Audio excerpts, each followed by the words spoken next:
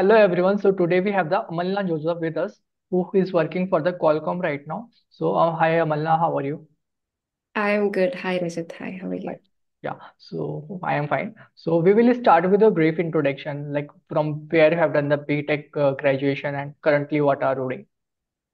Okay, so I'm currently a design verification engineer in Qualcomm. It's been 2.5 years here. And before that, I have completed my undergrad from National Institute of Technology, Calicut. And it was in electronics and communication engineering. And I did, my majors were digital design, machine learning, and signal processing. And yeah, that's a whole overview about my. Okay, great. So yeah, so how was your college life at NIT Calicut? Okay, college life was fun, interesting. 2 years were COVID lockdown, and after that, we got like one semester back in college. It was actually fun, along with a lot of learnings and a lot of friendships and happiness. Yeah. Yeah. And why you have chosen NIT Calicut Electronics and Communication only? Like why not computer science in other NITs? Yeah, I was quite a bit confused which branch to choose actually, and my parents guided me to choose it Mhm. because during that time my parents were fully focused on a government job, Mhm. and electronics was had a really good opportunity in terms of that's why I started joining the department, but then later on I started the industry more interesting, and then I joined Qualcomm. Also, I can see you have done a research internship at IISc Bangalore. So, what was the role and how you applied? You can just give the brief idea about it. Like, what was the role, how you applied, what was the selection process? You can tell. Okay. So I always wanted to get into IIS because during my second year, I used to had a lot of seniors who, did internships in IIS, and I always wanted to and join the college, understand the research exposure over there. And a few of my seniors were have given a lot of presentations in college regarding their internship experiences and how did they pursued the research and everything. So that struck me really well, and then so from that year I always wanted to get into IISc for like maybe few months or to have an exposure. So I used to keep on trying it, you know from my second year also I used to try a lot, but then I haven't got an opportunity. In my fourth semester, I mean, in the third year, I mailed a few professors actually, and there was no response in the third year as well. But at the end of my seventh semester, which is the fourth year, first semester, Mhm. I sent a mail to one of a professor whose work was closely related to my experience, and he has a lab which is which used to do a lot of really good activities and lot of projects which is closely related to my field of interest. So I mailed him directly with the experience I had, and he responded, and I felt really happy. Great. Yeah, yeah, I never expected a response back, and it was happy. He conducted an interview after that. Mhm. I was selected for the summer internship after my fourth year actually. So before joining Qualcomm, I did 2 months internship in IISc. That was actually fun. I never Great, great. expected I would get. And what was the role there? What was the exact role there? It was AIML? It was a research intern role. It was mostly statistical signal processing activities, I would say. Yeah. Okay, great, great, Much great. Yeah. activities. Yeah. So you have got the internship at Qualcomm. So how you applied for the internship and how you got the PPO? Like what was the selection process for the internship? It was campus placement or off-campus placement? Qualcomm was on campus placement. I applied through the campus portal, and I have done my internship third year in Mm. Qualcomm, and I got it converted to a PPO. Qualcomm usually converts like Yeah. the pre-placement ratio is Mm. quite high in Qualcomm, so it's almost 100% conversion ratio almost, Mm. and I got an offer for placement in the same team which I have worked. Great, great. And what were the important topics for the internship, particularly in Qualcomm? So internship was mostly puzzles, a lot of puzzles they have asked, and a lot of basics of digital electronics mostly. Mhm.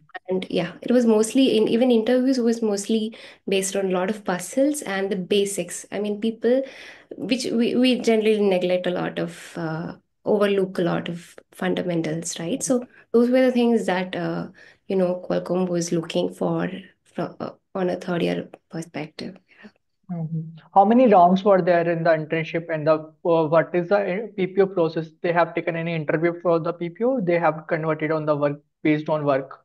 Yeah, PPO, there was no interview. It was direct conversion based on the quality of the work Mhm. and based on the feedbacks from the manager. Yeah. And so it was a direct conversion. Mhm. Few And of what my was? had interviews as well, but I didn't had. Mhm. And for the internship, how many rounds were there? For the internship, if I recall properly, it's around 3 rounds. One was HR and two technical. Yeah. Okay, fine, fine, fine. So currently you are working as a formal verification engineer. So tell me about the role. What is all about it? Like what are the tool you are using? Like you can just give the brief idea. What are the tools? What are the skills required for this role? Okay, so formal verification is a really interesting domain to work. It's very different from a simulation-based environment, and it gives a full proof of what we are checking, and it's very interesting. And mostly we use system-level assertions, and the tool which we are using is Synopsys BC Formal, and a lot of people do use Jasper Gold as well. Yeah. So the two tools, and mostly it's a system where like assertions skills are required for the also a lot of problem solving skills, and if you know data structures and everything are really good. Okay, okay. There are different type of verifications like IP, SOC, formal. So what is the difference between the formal and IP and SOC? Okay, so formal is a verification paradigm, I would say, and there are like two types of design. I mean, verification. One is SOC verification and IP verification. IP verification, we mostly do the design specifications of the particular IP, and in SOC level, it's mostly connectivity and other data path verification. So if you're doing an IP verification, it is mostly detail oriented. You will have to verify each and every corner cases and every details of the IP and how it's been designed properly or not. And if it's an SOC verification, it's a high level overview, I would say. It is between the IPs and IP. So that's the major difference between SOC and IP based verification. So for this role, scripting language is also used. Yes, yes. Every day we have to make a lot of enhancements in the test bench which we deploy, right?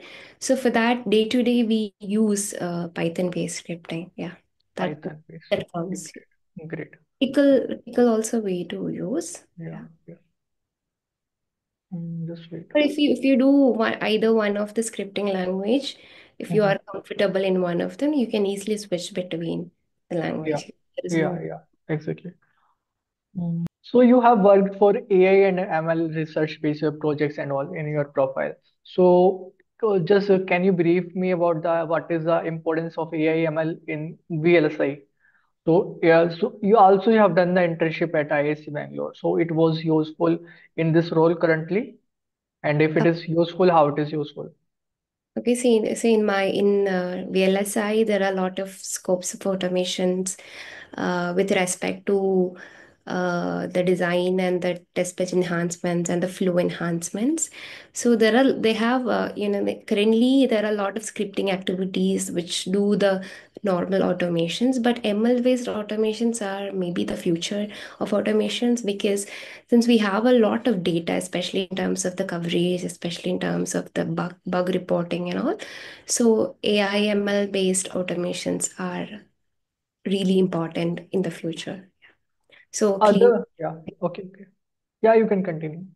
so Anything? clean data is what we really need to do the automations. Once we have those ready, we can try using different models, see how it performs, and based on that we can enhance. Okay, okay.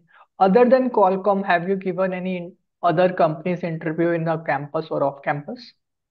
Uh, on campus, I've given few interviews for software roles as well. Yeah. Okay, okay. And how is the placement ratio at the NIT Calicut for the AC students particularly? During my time, there we had a lot of hiring. So we had around 1,000 placements during my tenure. So it had a really good placement ratio during the time. Yeah, because Okay. the industry was really hiding those time because just Mhm. after the COVID was really good in terms of placements. Yeah. Yeah, Now, what exactly updated with the numbers need to actually yeah, check. yeah. You are from NIT Calicut.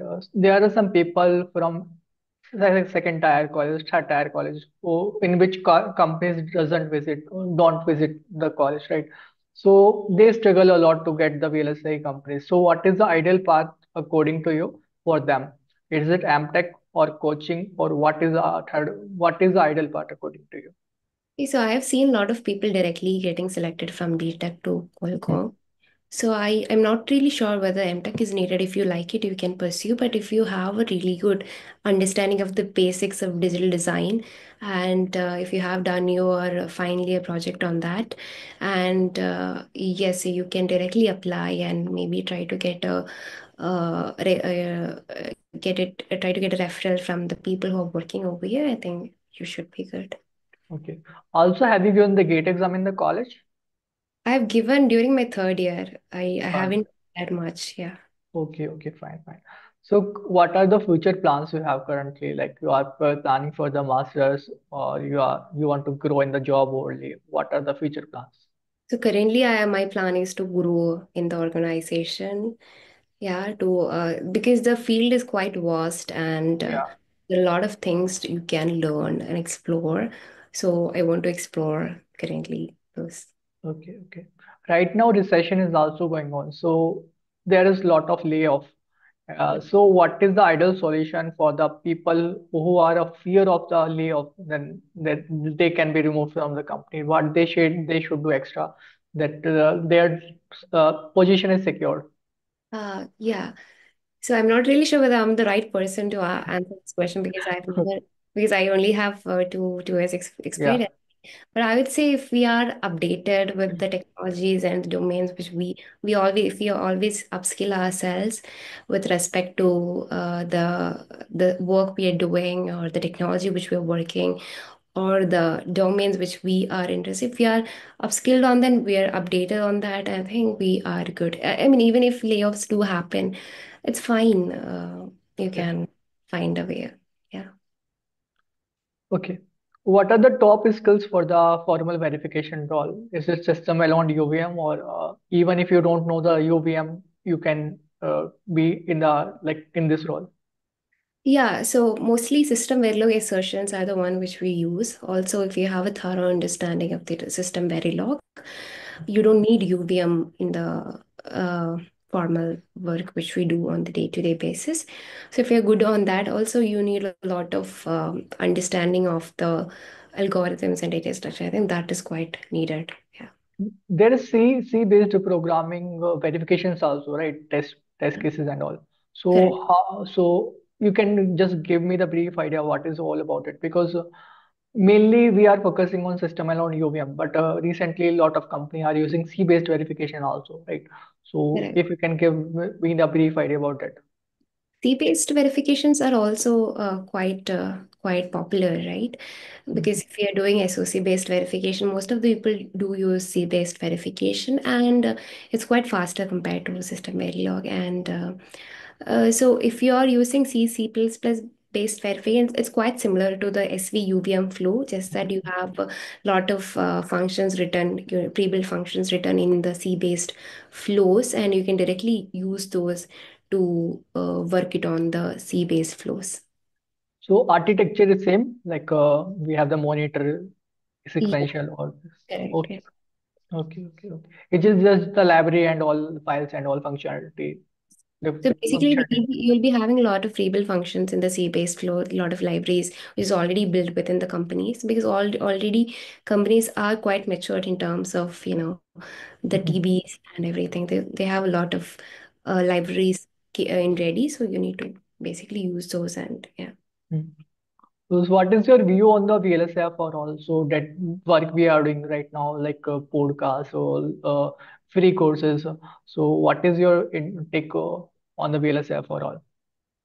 I think VLSI for All is doing quite an impressive journey so far. I think a lot of podcasts are coming up with the industry leaders. Those are quite exciting and would be useful for the people who are working in the industry to keep themselves updated. Yeah. Okay. So thank you. Any tips for at the conclusion? Any tips for the juniors who are in your college or who are struggling to get the job in VLSI? So any tips for them? Uh, okay, so try to keep your resume ready without bluffing a lot. Keep it ready, keep it real, keep it a lot technical. Add your projects, add your summer internships. I think we have to utilize all of our summer vacations for our resumes. Also we have to you know uh, do our personal lives as well, but resumes are important, so is our personal life. So we need to have a balance between both of them. Yeah. Yeah. So thank you, Amla. Thank you, Amla Joseph. Thank you so much. Have a nice day. Bye. Take care. Bye. Thank you. Okay.